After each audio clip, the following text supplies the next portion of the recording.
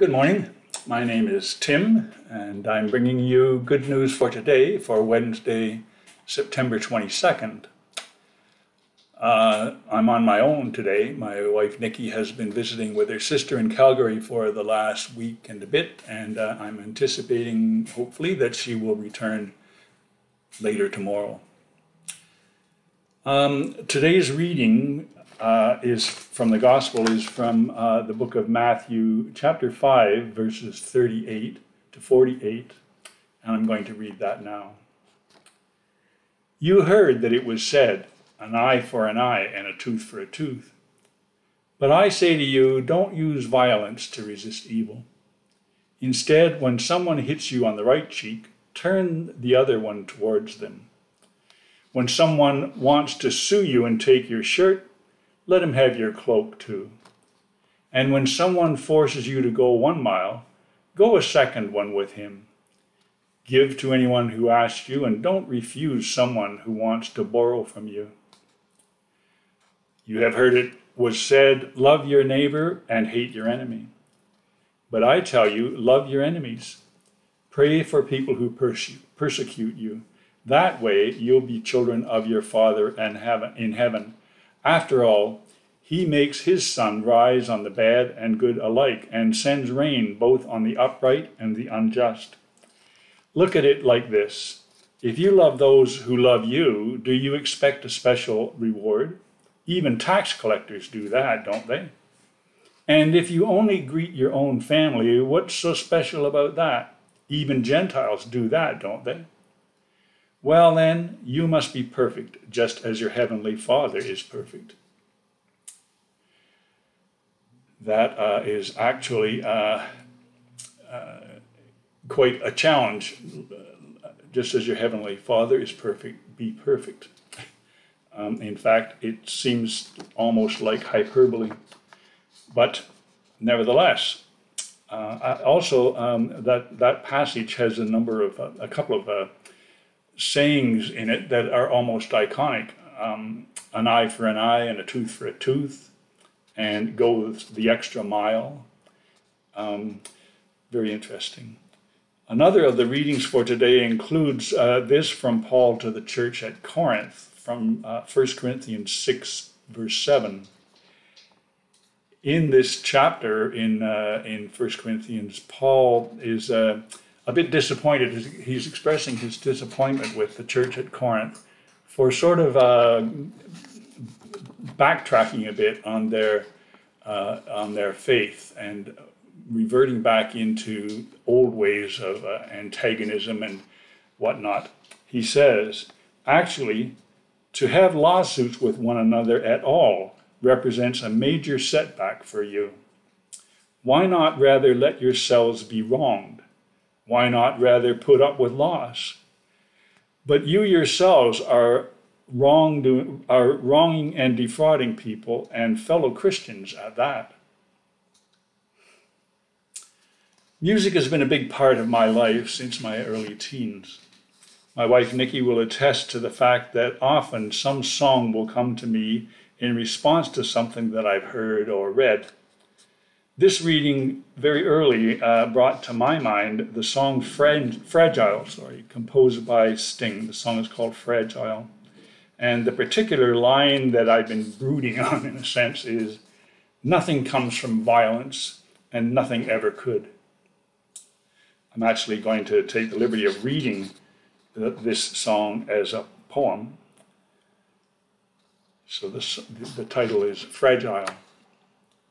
If blood will flow when flesh and steel are one, drying in the color of the evening sun, tomorrow's rain will wash the stains away, but something in our minds will always stay. Perhaps this final act was meant to clinch a lifetime's argument that nothing comes from violence and nothing ever could. For all those born beneath an angry star, lest we forget how fragile we are.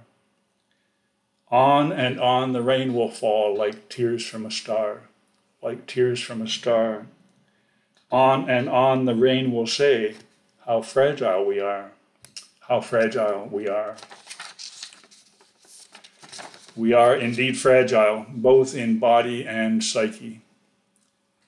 We so easily become angered by some affront and we lash out, at least I do, and I don't think I'm alone.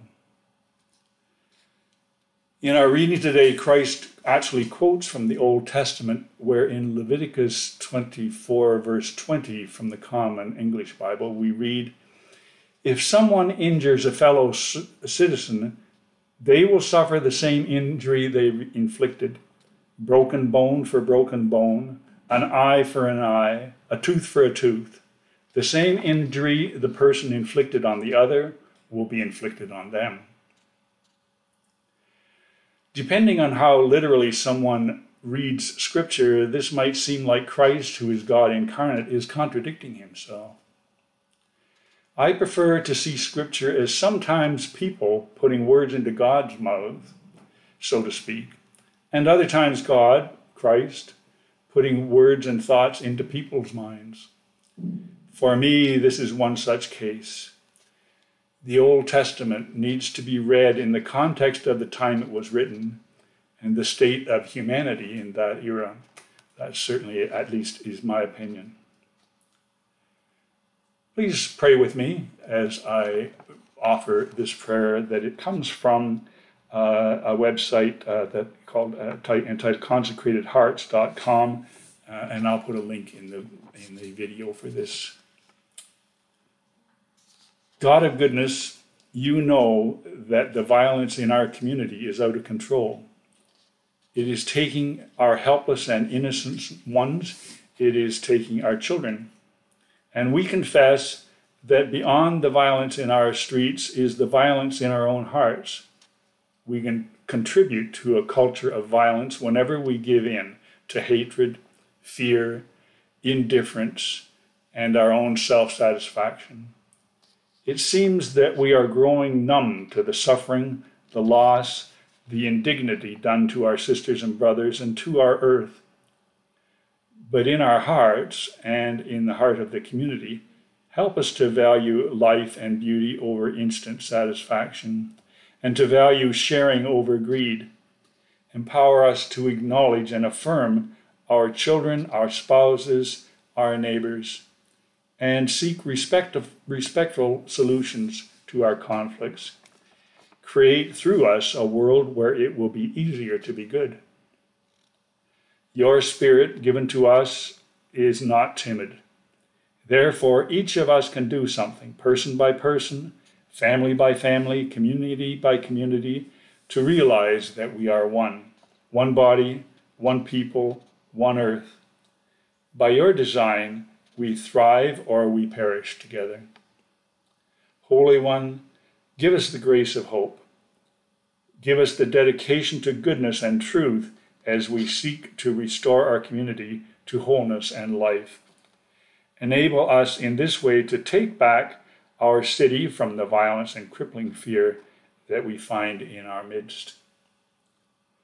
Trusting that your desire for us is peace, not disaster, we pray this in your name.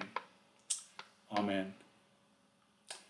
Thank you, folks, and I wish you a great day, and we'll see you the next time I'm back. Bye now.